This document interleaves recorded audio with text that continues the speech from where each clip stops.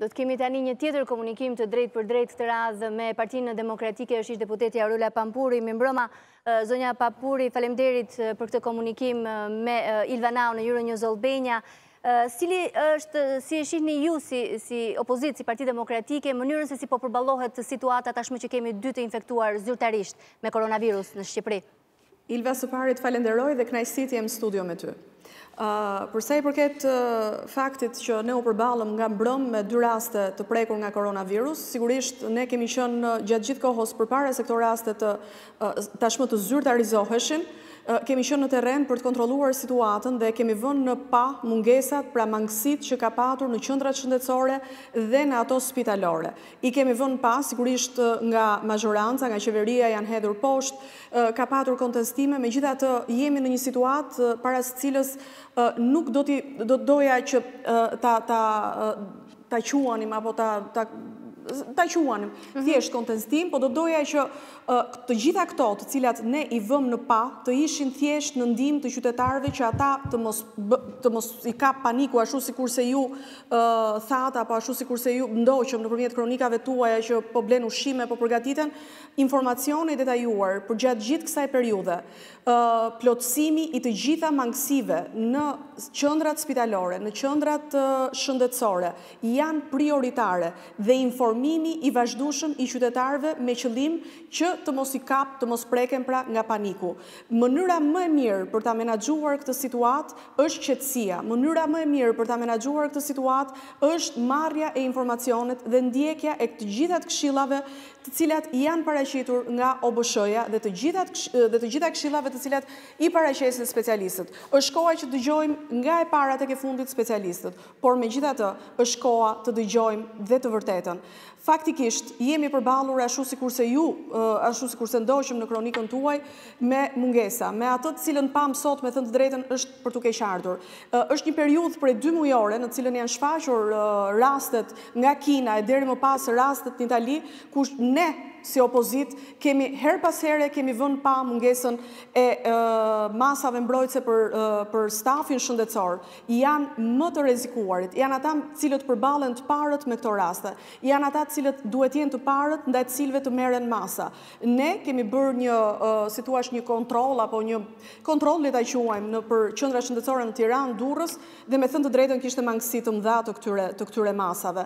Në fakt, bërja transparente e strategjisë e fondeve që duhet të ndërmeren, duhet të vijë në dispozicion të situatës, është gjëja primare që duhet bëjë Ministria e Shëndetësisë dhe qeveria. Sot kemi patur masa, sigurisht ato masa të cilat duhet ishin marrë, mbyllja e shkollave për shkak të sigurisht të mungesës ose më saktë për të parandaluar përhapjen e virusit nëpërmjet grumbullimit, edhe pse fëmijët, sikurse kemi marrë informacionin nga OBSH-ja dhe nga mjekët specialistë, cilët janë ata cilët mund të preken më pak, por mund të bëhen mbartës dhe përhapës të virozës.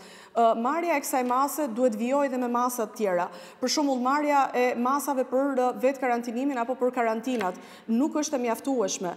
Bërja e vetëm një qendre për karantinim apo përgatitja e një qendre për karantinim, e cila nuk mund të quhet përgatitje, nëse ju shkoni dhe shikoni, vizitoni këtë qendër, do të shikoni që masat nuk janë ato që duhet ishin, nuk janë ato masa të cilat plotësojnë protokollet e OBSH-s, nuk janë ato masa të cilat janë në vijim të strategjisë apo protokolleve të unifikuara që ndjekin të gjitha vendet e Europës të cilat janë prekur nga koronavirusi. Zonja Pampuri, a keni ju kontakte me qytetarë të shqetësuar apo edhe simpatizantë Partisë Demokratike që dëshmojnë apo raportojnë ngjarje shqetësim nga terreni, çfarë ju thonë?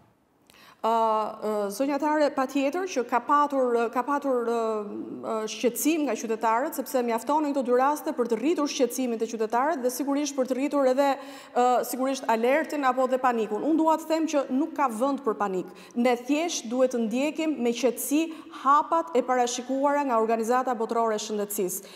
Ajo që qeveria duhet të ndërmarrë tani në mënyrë imediate është promocioni nëpërmjet medias, ashtu sikurse kemi parë në mediat italiane.